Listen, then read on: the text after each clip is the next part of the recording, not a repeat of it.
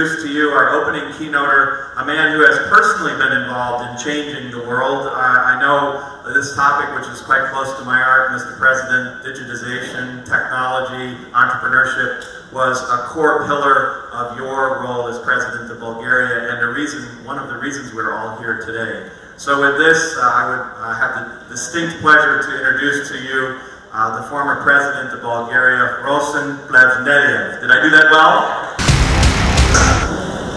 I was living in Germany 8 years ago. And in Germany I had many names. For the Deutsche Telekom I was Plevneliev.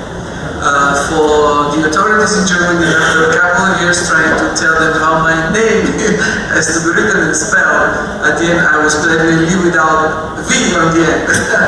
So anyhow, we're creative, we're open-minded. Most important thing here we have bright people, wonderful people. I'm very proud to talk to you. It's about Europe, it's about Bulgaria, it's about transformation, and it's about policies. About Europe, if you see today a lot of question marks about Europe, but if you set up the right questions, you will find the right answers.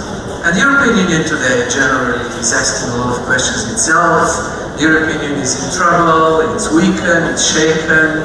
We send not the right messages to the world, but the European Union is a unique project, and nobody should underestimate the strength of a union that is unique in its core and its ideas. And the ideas for people that come together, for people that think beyond borders, for policies that integrate and they go beyond borders. That idea is just starting to come up and to flourish. So I'm a great believer in the European Union, and I see a lot of smart new moves of administration.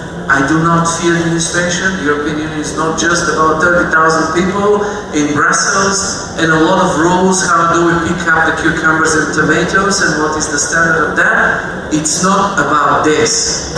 It's about the biggest economy in the world, and after Brexit it will continue to be the biggest economy in the world. It's about 500 million people who understand very clearly, as a difference to the American President Trump today, who believes he needs to start and strike deals. I don't think policies is linked in any way to making deals. And secondly, President Trump today is sending a message that he will be making bilateral deals. So he will be making a deal with China, he will be making a deal with Russia. But to tell you something I learned, knowing everybody who is anybody in the global politics, just showed to me one problem that could be solved on bilateral. There is no such issue. Terrorism, global crisis, financial crisis, migration.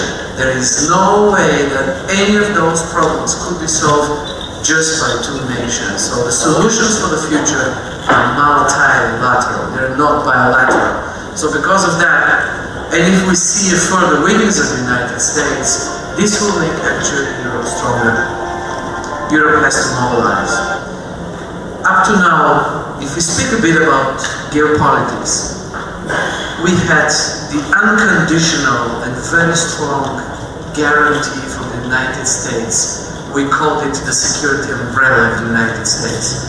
And having this, the European Union flourished. If now we have a new American president that is going to question that, it's up to the Europeans to come up with solutions.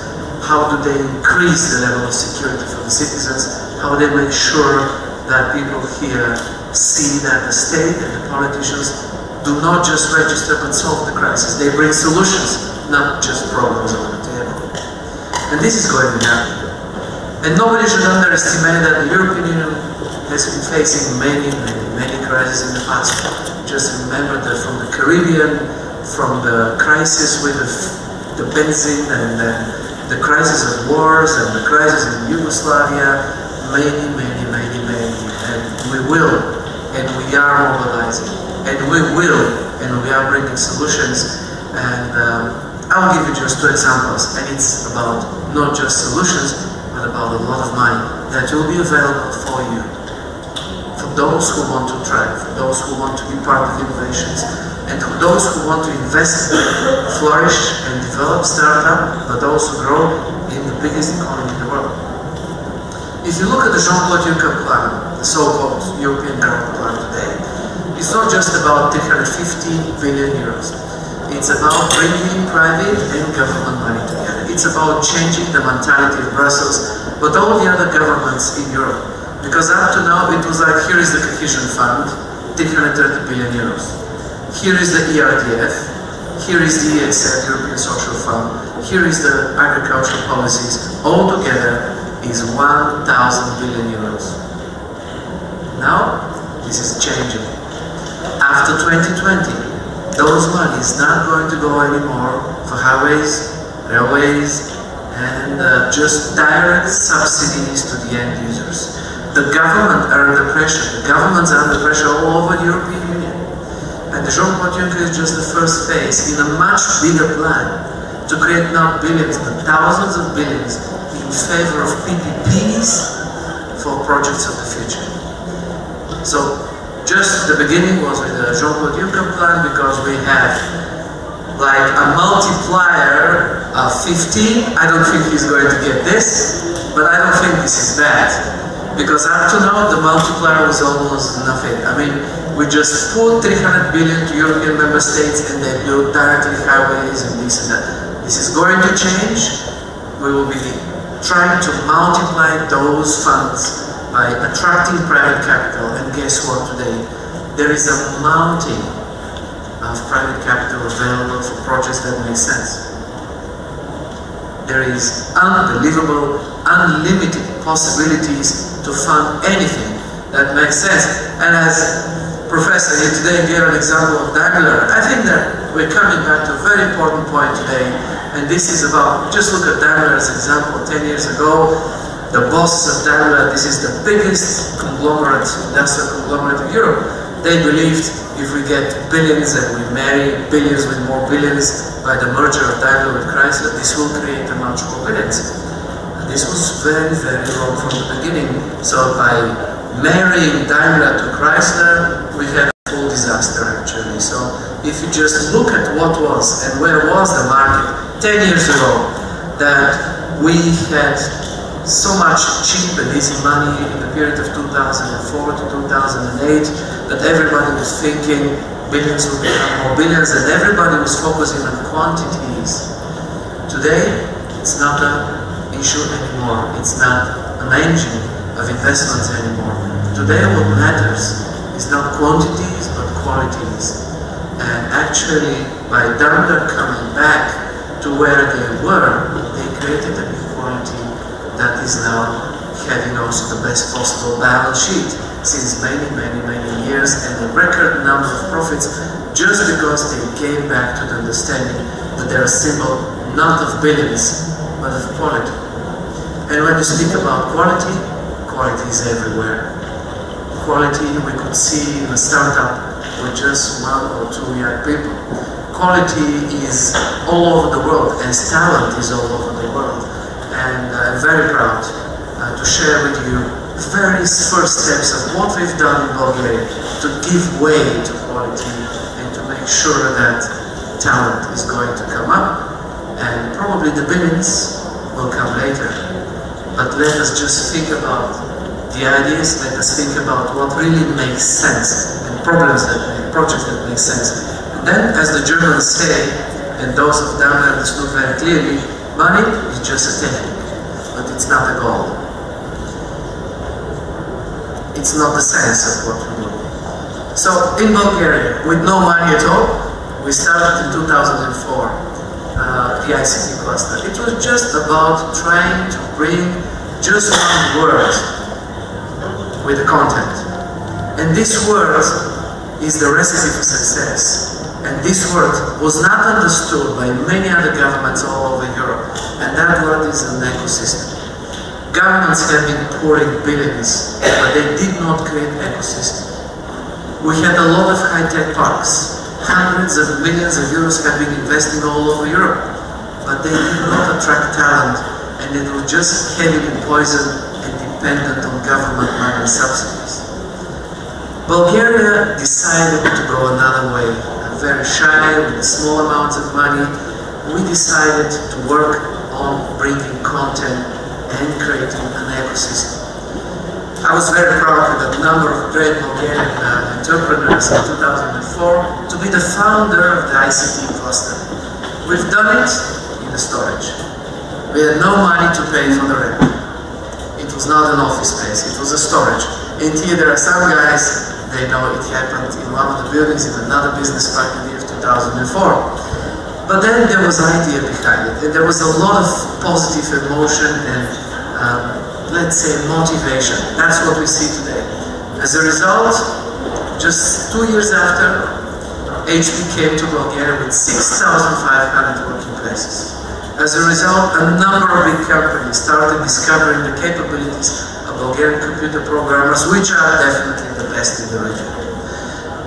As a result, 10 years later, we have 16,000 computer programmers in place.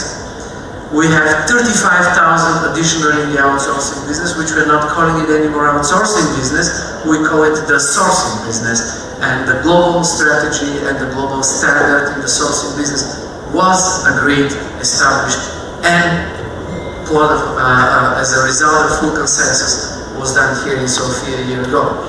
In these 10 years, the ecosystem started flourishing because of these bright young minds we have here. Yes, Bulgaria doesn't have such a good reputation. Yes, Bulgaria is not good at marketing. And I'm always very happy with this.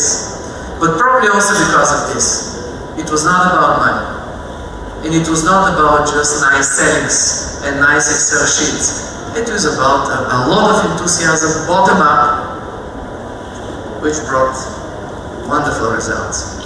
We do have 75,000 new jobs in those 3 industries in my term as a president for 5 years. 75,000 young people that stayed, may other left, but anyhow. Let young people be free, let them fly. Some of them are coming back. 25,000 in the automotive industry. We have 30 new factories of subcomponents in Bulgaria, including Daimler. The air conditioning of the Mercedes S-Class is done in Bulgaria. The leather seats of all the BMWs are done in Bulgaria. The steering wheels of all the are done in Bulgaria. 35,000 in the outsourcing, in the sourcing industry, and 16,000 computer programmers, and they're all registering to me when I was the president a couple of months ago that they want to double. And here is our problem. The problem is our universities need to be quicker, more efficient, and here is something very important about policies. Yes, we were right by doing the cluster. Yes, we were right by giving state money to wonderful bright Bulgarians who made one of the best accelerators in Europe and the best accelerators in the region with 25 million euros. Yes, the ecosystem, the incubator, the Sofia Tech Park, the technologies, the laboratories is all there. Our universities are slow. They're not so quick enough. We're facing problems with this. But here is the private initiative again. We do have private universities coming up. And here I just want to thank bright Bulgarians. For example, 4 guys created a company called Telerik 12 years ago. This was the biggest deal, which was sold to Progressive Software for $265 million. The biggest deal in the ICT cluster was done in Bulgaria, and those guys are now giving. They're creating private universities. Thousands of young people are also going there. So again, an ecosystem. The state, the entrepreneurs, the municipalities. You've seen a number of wonderful mayors who joined us yesterday, and they compete between themselves to have a better transportation and a better universities. We're not there where we would like to be, but we know we're on the right track. And it's not about me, and it's not about the rating of one or another politician, and even it's not about all those forums. We're so proud of being part of them. It's about tens of thousands of young people that have seen a horizon, that they are bringing up ideas, and they are trying to do something. And I'm very proud of this. And I'm very grateful to all of you coming all over the world today to give additional boost to all those bright people all over the region, because there is so much talent, there is so much potential, but it depends on everyone. every single one to unlock its talent, and depends on every state to unlock the potential and the talent of its nation. Thank you very much. You're back here 10 years from now at Webit, here in Sofia. What are you telling the audience in 10 years? Well, in 10 years it is all going to change again. I mean, for 10 years ago there was no smartphone at all. And today, I'm telling you, yesterday I spent probably 14 minutes with a wonderful, bright young Bulgarian who works for Google and who is a head of research of quantum computing at Google. And I was telling him, what about 10 years? So please tell me, I'm a very curious politician, I want to know. I was asking Bill Gates, I was asking the President Xi Jinping, the President of China, asking him, tell me, there's just 2 countries in the world that have 2050 strategy. And it is, guess what, China, and it is Germany, and nobody else. America doesn't have even 2030 strategy. The European Union is working now on 2030 strategy. So, I was asking the President Xi Jinping, tell me what about China 2050? And he said, Mr. President, you're asking the most difficult question, but I cannot tell you about China 2050, I will tell you about China 2049. Okay, okay, tell me what is going to happen in China 2049. He said, you know what? We lifted them out of poverty, 300 million people. We brought them from poor regions to Shanghai and other big cities, and we created a middle class, a vibrant and a strong middle class. So you know what? In 2049, China will be a flourishing democracy. I said, wow, okay, this is perfect. This is wonderful. But they have also an amazing program about really beyond the sky. The Germans just have 2 priorities up to 2035. The Germans are very focused and they are speaking about internet, energy internet. They truly believe that energy is wasted big time, and they truly believe that energy should be flexible enough to come to you wherever you need it, however you need it, as your mobile connection. You will be driving your electric car, you don't need to plug it in, you'll be just driving it to recharge automatically. It will be just internet for things, but energy internet. And on the other side, the Germans also, of course, believe in electromobility, and Tesla is going to be facing huge troubles in the future, actually, because they have been enjoying a wonderful market segment and being the pioneers. They've done it great, but now all the big players now will be bringing amazing number of new technologies and cars on the table in this segment. Dear friends, in 10 years, I don't want to be, let's say, to be the guy who will be telling you how the new smartphones definitely they will have quantum chips and not anymore those chips we know. Definitely a smartphone 10 years in the future will be linked to your brain. Definitely we will see an amazing change. 2 things I don't want to change at all. And the one is the eyes of people I see in front of me around now. Human, curious, open-minded, and willing to try and explore. Because whatever the computers are going to do for us, whatever the machines and the rise of the machines is inevitable, and the factories will be more efficient, more clean, machines will be producing everything, they will be customizing everything. You will be having your own shoes, your own glasses, your own whatever. In 10 years, the 3 biggest industries of the future I can predict, probably the biggest will be human health, everything linked to life sciences, because this will be just a giant supermarket you can imagine for health. You will be buying ears, you will be buying everything, and people will be having an amazing opportunities to live longer, to be healthier. This will be just creating a dramatic and a huge industry of the future. And another, of course, huge industry of the future will be everything linked to, we call it today ICT, but it's not going to be ICT anymore. But anyhow, let's continue using the same term. Whatever the future is bright. The future is of people who will continue to dream, produce, and look beyond the machines, the horizon.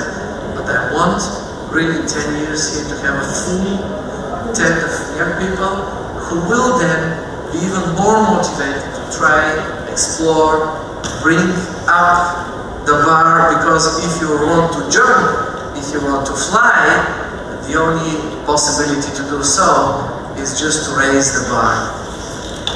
Because only those who are jumping are those who can really fly.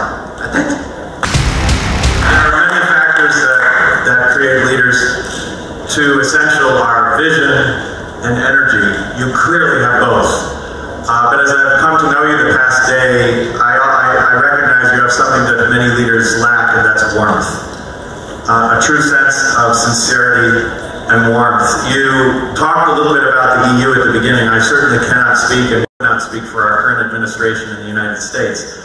But I can speak as a citizen, as a child growing up, studying European history over many years. The European project has been inspiring, starting with the European coal and steel community so many years ago, and to have this massive continent, a continent that has had history of conflict as well as progress coming together over these years, and we all, the world will be a better place if we make that happen. You also mentioned starting the ICT community here in Bulgaria in a storage, essentially a storage building. Well, of course, this is consistent to our hearts in the United States, in the Silicon Valley, where the myth, of course, is of businesses being started in garages. So the next HP will undoubtedly be somewhere here in Sofia, and in no small part thanks to your efforts. Thank you again, Mr. President.